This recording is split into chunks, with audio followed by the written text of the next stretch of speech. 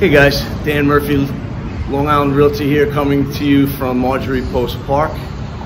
I'm not sure if you heard, but the Labor Department reported that the country added 4.5 million jobs last month.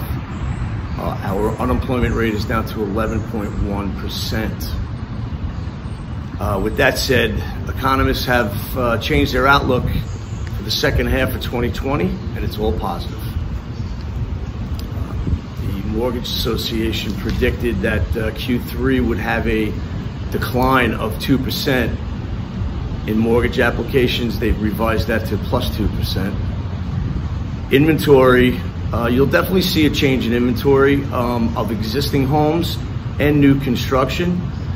The National Association of Home Builders has reported that building permits and housing starts are both up.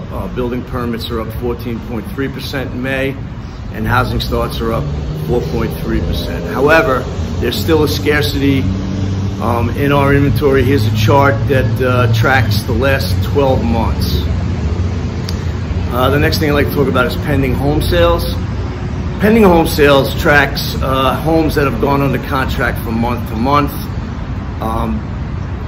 With COVID and the shutting of the economy, we saw a deep decline in March and April, and then an extreme spike up in the month of May. So what that tells us is that there are people out there looking to buy. So a little recap here.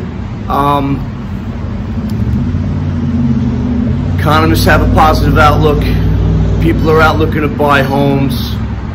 If you were thinking about selling your home and you decided not to because of COVID, it's probably a great time to list your home, because there are people who are out in the market currently looking to purchase homes.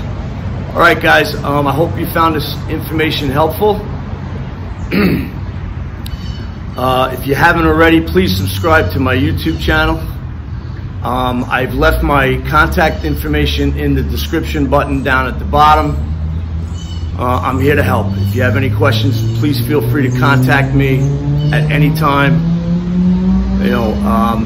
My name's Dan Murphy. I'm a Long Island Realtor. My number is 516-361-1680, and my email is dmurph5@aol.com. All right, guys, have a great day. Until next time.